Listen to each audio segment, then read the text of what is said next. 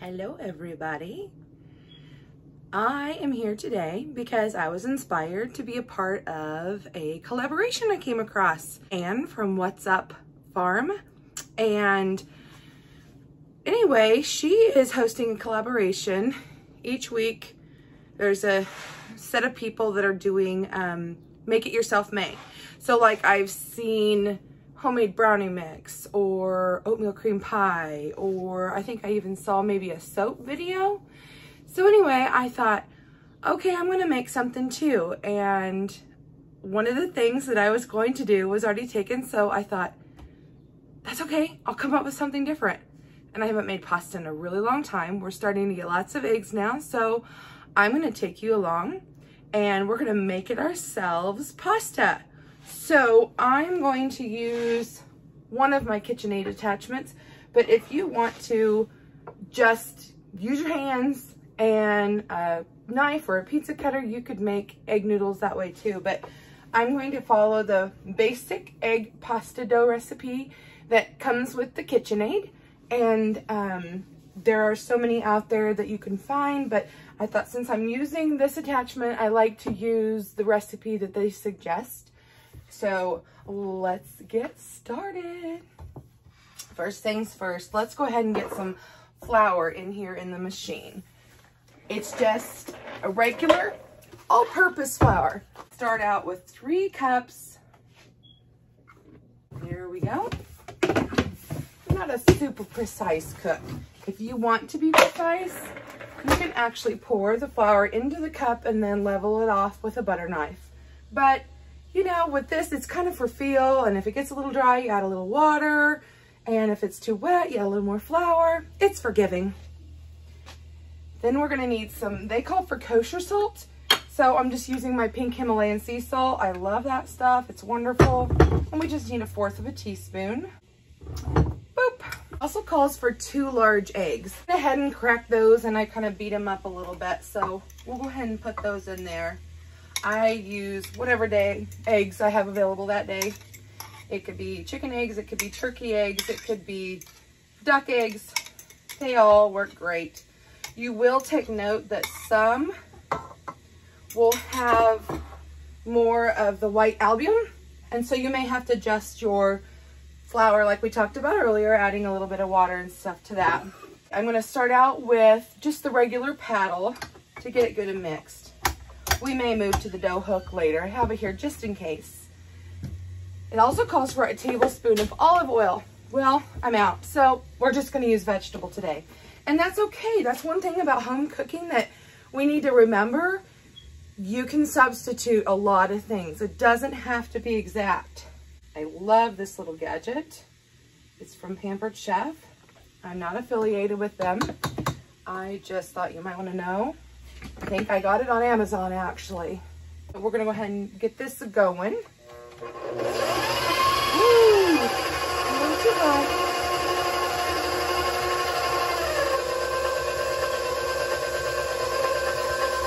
Let that go, and I'm going to get some water to have. Bring it a little closer here so you can see what's going on. That is way too dry. So I'm going to start adding some water in here. What I did is I just rinsed the bowl that the eggs were in.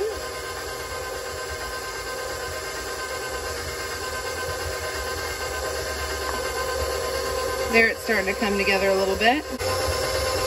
I just love that yellow color you get from farm fresh eggs.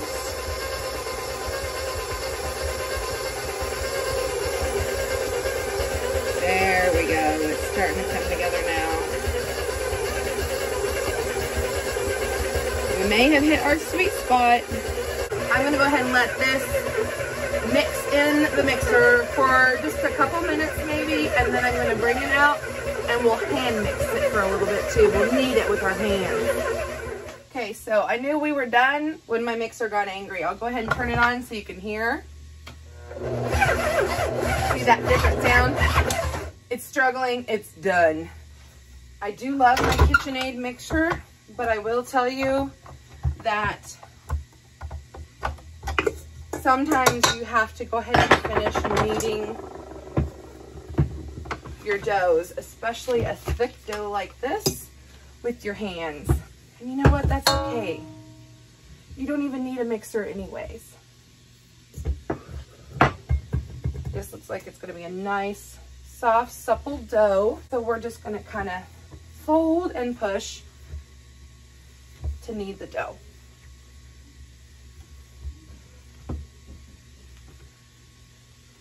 I'll do this for maybe 2 minutes. I never did end up using the dough hook. You want to see? Isn't it beautiful? Nice, soft dough. So what I'm going to do now is I'm going to let it rest. I'm going to pull out my plastic wrap, cover it up, leave it out on the counter for at least 30 minutes just to rest. I'm going to go eat my breakfast and I'll be back. I'm back. So that was a good breakfast. I know. How rude of me. I didn't even share with you. So I've cleaned up and I've come back down. I thought you'd want to see me put this gadget together. So this is the first pasta attachment that I got for my KitchenAid. I like my KitchenAid. It's so cool. And it is really neat. It has all these different little attachments you can use. This is the large macaroni, and that's what we're going to do today because my family, my husband absolutely loves goulash, and we're macaroni and cheese eaters too. So I figured that we could use it for one of those. I don't know that I'll take you along for making that this time, but maybe stay tuned to the channel and I will bring you a different video. It has this handy dandy little tightener to make sure I've got it on there nice and tight. And then you just take this part here and you put it in the top of your mixer. Let's see if I can turn it so you can see this little black knob. You tighten it down. Voila, that's it. Has a nice little blade slicer. This comes in super handy. I'm going to move this out of the way. And let's prep the counter a little bit. I've got a little, I want to put a little flour on. Just so it won't stick. These are clean counters. But pasta will sometimes get a bit sticky. And so if we have a little bit of flour here first, we can roll it in that one. Makes it easier. All right, so with this particular attachment, you need to roll your pasta dough into walnut-sized pieces. I'm gonna go grab a dough scraper. That's gonna work so much better. And I'm gonna go ahead and kind of chop this, cut this into 10 pieces, and that should be about right. Just gonna kind of quickly roll them into balls. So they'll go down into the extruder. All right, I'm gonna turn this probably on 4. It's loud, I know. You can actually use this in here to push it down.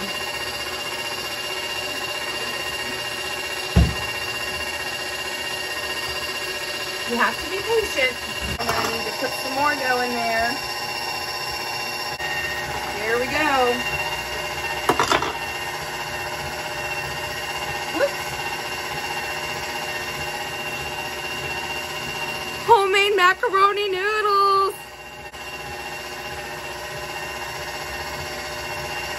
And you just kind of let the machine do the work. And I throw it on my floured surface and we'll let it dry. How cool is this? Awesome. Am I just a little proud? Yeah, I am. This is fun. The big trick to this is just to be patient, and you don't want to handle the pasta too much after you cut it off, because then you squish it and you don't have those air holes anymore. So you just want to kind of gently move it. And that's really all there is to it. You can make it as long or as short as you choose. Okay, I'm going to continue this back for just a minute. One other trick is that while you're waiting on these, you want to go ahead and keep the other dough balls covered with your plastic wrap so that they don't dry out. Okay, we're at the end. Last batch.